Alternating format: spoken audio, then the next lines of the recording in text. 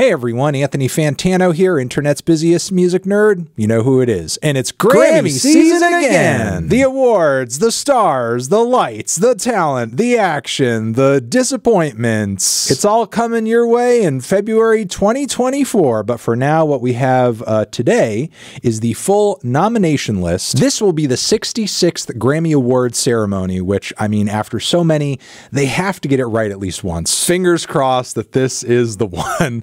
I'm going to look at the nominees list here and let you guys know what I think of the picks, who I think is likely to win, and who I have my fingers crossed for. All right, scrolling down on the official Grammys site, starting off big in the general field with Record of the Year. Okay, Jon Batiste with Worship. We have Boy Genius, Not Strong Enough. Miley Cyrus with her hit Flowers. Billie Eilish with the Barbie track, What Was I Made For?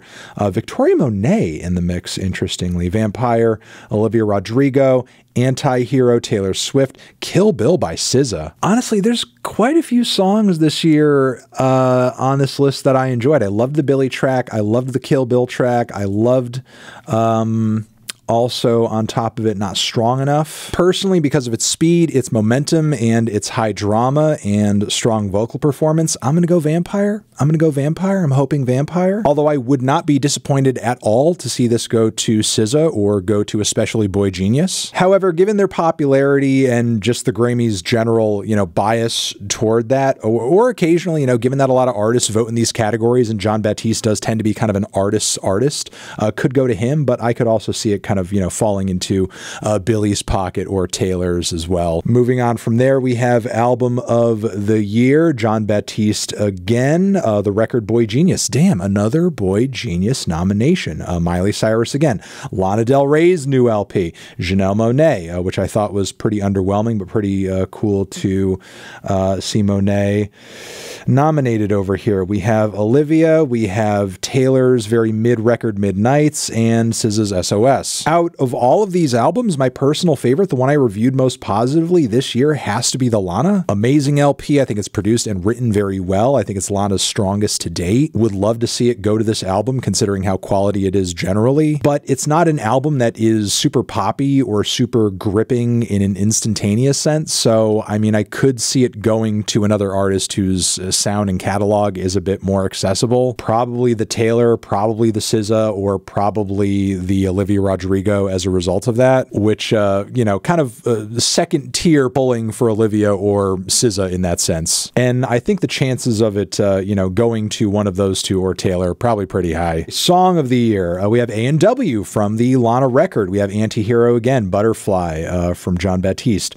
Dance the Night from Dua Lipa from the Barbie music album. We have Flowers, we have Kill Bill, we have Vampire, and What Was I Made For again. I guess focusing in more on the songwriting aspect of things and not focusing as much on the performance or the production, I'm probably going to pull for A&W or Kill Bill on this one. And I don't know, just fingers crossed that it's going to go to one of those two. I mean, Kill Bill has been one of the biggest songs of the year, so I wouldn't be surprised to see SZA kind of wipe the floor or at least walk away with a few Grammys this year. All right, who is in the Best New Artist category? We have Gracie Abrams, Fred Again, Ice Spice, Jelly Roll, Coco Jones, Noah Kahan, Victoria Monet, and The War and Treaty. I mean, given her virality and meteoric success, I'm kind of feeling like it's going to go to Ice Spice. And honestly, I wouldn't really mind that either. Out of all of the artists in this list here, I've personally found her progression and a lot of the tracks that she's come out with over the past year to be the most interesting, but also would not be disappointed to see it go to Fred Again as well, who has, kind of proven himself to be a super producer over the past year or so. But simultaneously, artists like Noah are kind of defining this like new wave of country artists that have a more raw and rustic sound, and it would be interesting to see it go that way too. All right, Producer of the Year, non-classical. I mean, Jack Antonoff. When have we not seen a Jack Antonoff nomination for every year that he's been putting out, good and popular work? He's always on these nomination lists. And that 1975 album was especially good and one of my favorites from them. Also the Lana record, of course, Taylor Swift too. Moving on from there, we've got the Victoria Monet record that has nomination behind it.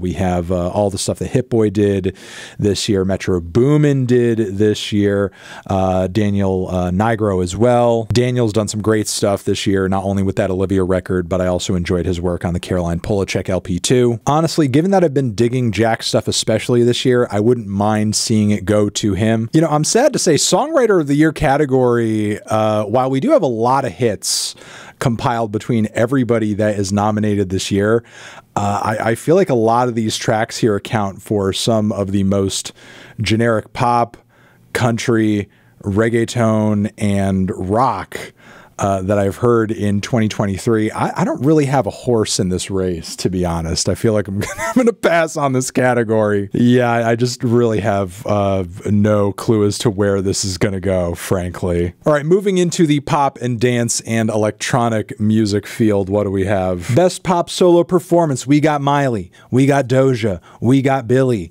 we got Olivia, we got Taylor again. Frankly, as far as like the pure, catchy, infectious essence of pop music, as far as that goes, I feel like the Miley track is possibly the best representation of that. However, I wouldn't be surprised to see it go to a more low-key cut like Taylor's Anti-Hero. I think there was a bit more substance on the lyrical end going on there, and personal favorite out of the bunch, it's got to be Vampire. Best pop duo or group performance, Miley and Brandi Carlile with 1,000 Miles.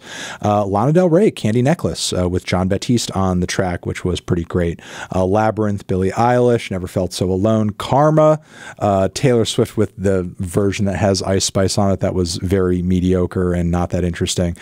Ghost in the Machine, SZA with Phoebe Bridgers. You know, I'm going all in on the SZA and Phoebe Bridgers, honestly. Like, really good track off of SOS. I want to see it go there. I don't want to see it go anywhere else. Okay, best pop vocal album, new Kelly Clarkson, new Miley, new Olivia, Ed Sheeran, Subtract, Midnight's Taylor Swift. I'm going Olivia, full Olivia. The songwriting, the production, everything on that record, front to back, more exciting, more thrilling, more interesting. Best dance or electronic recording. Ooh, we have the new Aphex Twin EP in the mix. That's cool. The new James Blake album, which I liked quite a bit. Disclosures, very underwhelming new record that I don't really feel like added a whole lot to their catalog. The new Romy and Fred Again, that's pretty cool. And Rumble, Skrillex, Fred Again, Flowdan. I mean, it would be amazing to see an award finally go into Richard D. James's pocket, frankly. But I mean, my personal favorite out of this bunch probably has to be the James Blake track. But like one of those two, that's who I'm pulling for. Best pop dance recording, we have David Guetta, don't even get me started with that Coi Leray track. That is awful. Calvin Harris and Ellie Goulding, Miracle. That Kylie Minogue track was weak too. Oh no, BB Rexa and David Guetta. David is nominated 2 times, and Rush with Troye Sivan. That last track was my favorite of the bunch. And while it's not the best dance track I've heard this year, out of that grouping, I would rather go with that. I feel the rush. All right, best dance or electronic music album, James Blake, Chemical Brothers, Fred Again, KX5, Skrillex. I'm going James Blake. It's James. It's James. I mean, he literally went in more of a dance direction for this LP. What more do you want? All right, Field 2, rock, metal, and alternative music. What do we got? Best rock performance. Arctic Monkeys. No, I fell asleep to that. Black Pumas. That's like more of a soul thing, but I mean, I suppose. Boy Genius, not strong enough. Rescued, Foo Fighters. Lux Eterna from Metallica. A personal favorite out of this bunch, probably not strong enough, even if it's like not the most rockin' on this entire list. But yeah, I'm pulling for Boy Genius, even if maybe I'm sensing there's gonna be some Foo Fighters or Metallica bias going on here. Best metal performance, Disturbed, Bad Man, no, Lord no. Phantom of the Opera, Ghost, 72 Seasons, Metallica, Hive Mind by Slipknot, and Spirit Box with Jaded. I'm gonna go Ghost just for the camp factor, just for the silly factor, just for the silliness. I'm going to go Phantom of the Opera. Best rock song. We have Angry from the Rolling Stones. We have the new Olivia Rodrigo ballad of a homeschooled girl. That track kicks ass. Emotion Sickness from Queens of the Stone Age. I like that one a bit too. Not strong enough again. Boy Genius. And Foo Fighters, Rescued. I would love to see Queens or Boy Genius walk away from this one, even though I did enjoy that Foo Fighters record quite a bit. I just feel like Queens and Boy Genius just bring a bit more personality to the table. You know, the Olivia track is good, but she's, you know, most most likely going to wipe in all the other categories. You know, why not give it to Boy Genius or Queens of the Stone Age here? Best rock album, Foo Fighters, okay, Greta Van Fleet, Metallica, Paramore, Queens of the Stone Age. A personal favorite out of this bunch, merely going off of the reviews that I've given, is handily the Paramore record. Really great grooves, performances, guitar work, and post-punk vibes all over that album. Even if Paramore isn't going into this category with the most notoriety, and I definitely think like there's going to be a slant toward Foo Fighters on this one, you know, again, given their name, but also given the very kind of personal background of that record for Dave Grohl and company.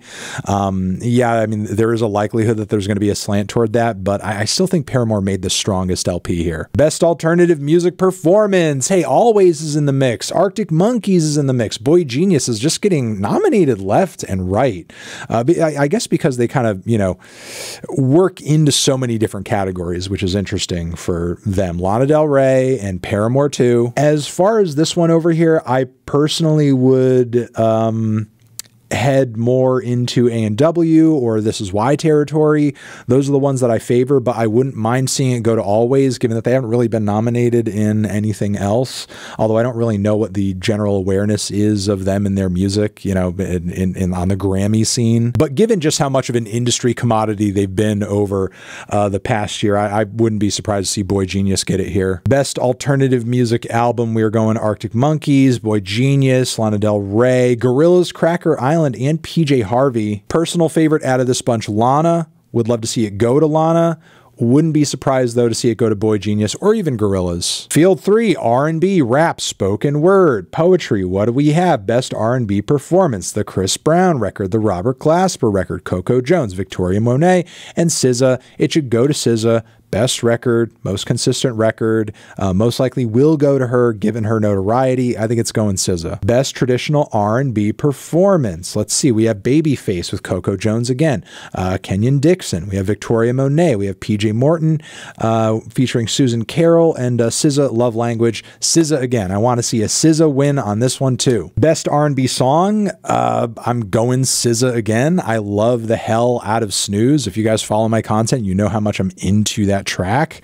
I even did a funny little Instagram cover of that song that turned out pretty cool. Yeah, I'm going SZA one more. It looks like so far SZA could be just like wiping the whole R&B category. Best progressive R&B album, which is the Grammy field they made for more left field R&B records, I suppose, which I guess SZA, despite being one of the biggest and most mainstream albums of the year, also somehow fits into this category, which just goes to show how little this category makes sense. But the Janelle Monáe is in here, as well as the Terrace Martin record. The Diddy, how is the Diddy album in the progressive? This category was made for more alternative and underground artists in this field to begin with, and now we're circling around and throwing Diddy in here? What is going on? Why did the Grammys even do this? God. Well, I hope that it goes to SZA, because best record in the bunch, I guess. Best R&B album, I am... interesting. Okay, so the SZA did not get nominated here. Out of this bunch, I would maybe go Victoria Monet or Summer Walker, honestly, even though I wasn't really crazy about either of those records, but I think they're the strongest in the bunch. Best rap performance, Hillbillies, Baby Keem and Kendrick Lamar, Black Thought's Love Letter, Drake and 21 Savage, Rich Flex, that's a fun one. We have Scientists and Engineers, Killer Mike with Andre 3000, and Coil Ray's Players. This is honestly not a bad bunch. This is not a bad bunch at all. I got a lot of enjoyment out of all of these tracks collectively, even the Coil Ray track, but the one that I think has like the most skill, artistry, substance, depth, I would probably go Killer Mike and Andre 3000 and leave it at that. Best melodic rap performance, we have Burna Boy, we have Doja Cat's Attention, which is kind of interesting because I feel like there were better examples of more melodic rap performances on her new record than that, but Spin 'Bout You, Lil Durk, All My Life, love SZA. I'm actually going All My Life. That track has that amazing kind of kids chorus in the background, really strong verses from Cole and Durk.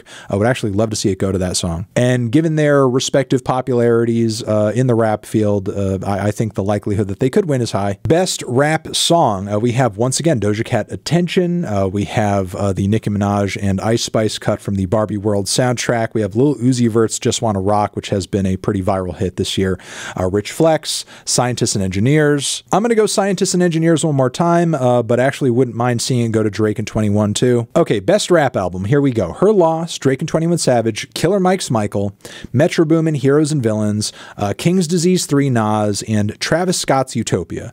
If we're going purely off reviews and opinion, I gave the best review to King's Disease 3. Would actually like to see it go there. Given that Nas won a Grammy for a previous King's Disease, the likelihood of him getting another off of this series probably pretty high. But if we're talking purely numbers here, the Drake and 21 and the Travis Scott records like dwarf that album multiple times over, and it's likely going to go to one of those. As far as further nominations that grab my attention, it's pretty cool to see Lewis Cole nominated for Quality Over Opinion in the Best Alternative Jazz section. Also, Best Traditional Vocal Pop Album. We have the Leve in the mix. Was not crazy about that myself, obviously, but you know, that's an interesting inclusion considering that she's had this sudden TikTok come up out of the blue. All right, who is in the country section? Best Solo Country Performance. Please, Lord, do not let it go to that bland-ass cover of Fast Car by Luke Combs. We didn't need it. Just play the original. It's perfectly good. Thank you. Please give it to Tyler Childers or Chris Stapleton or something. Somebody who actually put some soul into their vocals, please. Okay, best country song category. We've got Brandy Clark with Buried. We have I Remember Everything, Zach Bryan, Casey Musgraves. We also have Morgan Wallen. We have Tyler Childers. We have Chris Stapleton with White Horse.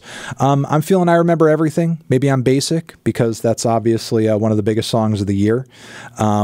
And, you know, I mean, I don't know if there's been a country song in 2023 that's gotten as much play as that one has, but I think it's a stellar song. I think it's a good duet. I think it's a beautiful tune. Best country album, if we're going just by reviews over here, loved the Zach Bryan. Didn't really get as much out of the Lainey Wilson or the Tyler Childers, which had kind of a very kind of throwback traditional country flavor to it. I'm going Zach Bryan. And he has been like one of the biggest sudden success stories in country music over the past year or so, so I wouldn't be surprised to see him get it. You know, best Americana performance over here, I would love to see it go to Jason Isbell's King of Oklahoma. That is a killer song, and there are so many good songs off of that LP. Best American Roots song and best Americana album, wouldn't mind it seeing going to Jason Isbell in the 400 unit again. Going further into Field 7, we have Latin, Global, Reggae, and New Age Ambient or Chant. We have Tiny, who is actually nominated in the Best Musica Urbana album category. It doesn't seem to be that many nominations in there this year, but there were a lot of crazy forward-thinking reggaeton bangers all over that record. Ooh, and Best Global Music Performance, it's really awesome to actually see Silvana Estrada in the mix on this one as well. One of the best and most just nuanced and touching Mexican folk singers and songwriters that has popped off in the past year or so. Best Engineered Album Non-Classical, New Caroline Polachek. That album was produced incredibly well. New Victoria Monet record, which I thought actually was kind of bland. The Feist record, which I would not agree with that at all. And there were definitely some, I don't know, lackluster moments aesthetically on the Boy Genius. I would go all in on the Caroline Polachek here. We actually have some interesting nominations in the Best Remixed Recording category. We have Bad Bad Not Good, Dom Dalla, Totally Enormous Extinct Dinosaurs, Wet Leg, and Terry Hunter, which wouldn't mind seeing it go to Wet Leg on this one. That would be such a quirked up Grammy win for sure. And wait, hold the phone. Neutral Milk Hotel mentioned? And here are the classical fields that I know nothing about, and that is pretty much it, ladies and gentlemen. My thoughts, my opinions, my hopes, my aspirations, my dreams, hopefully coming true for the 66th Grammy Awards. We will see how the mayhem pans out in February, but for now, those are the nominations. Thank you for watching. You're the best. Over here next to my head is another video you can check out. Hit that up or the link to subscribe to the channel. Anthony Fantano, Grammys, awards, forever.